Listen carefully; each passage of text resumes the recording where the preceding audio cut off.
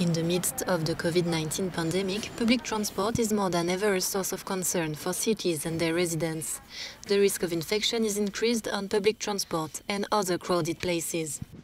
In Lyon, Trajet, a company specializing in self-cleaning and anti-stain fabrics, has found a solution to make public transport safer.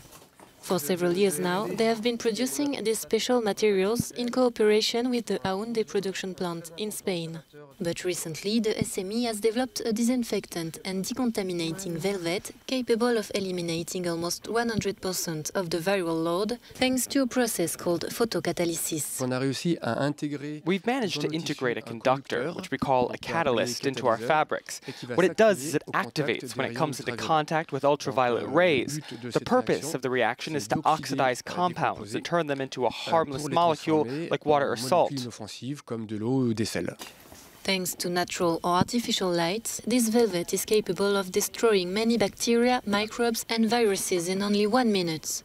Tests conducted by independent laboratories in the United States and Spain have also proven its effectiveness against coronavirus. While these fabrics are mainly intended for transport, they could have other applications too. On peut imaginer les salles de cinéma, les salles de spectacle. This smart fabric could be used in movie theaters or concert halls. Between sessions, there could be an hour of exposure to some ultraviolet light to decontaminate the room. Pour décontaminer la pièce. The transport network in Lyon has already equipped some of its metro trains with this velvet. Other cities in France and around the world may soon follow this example.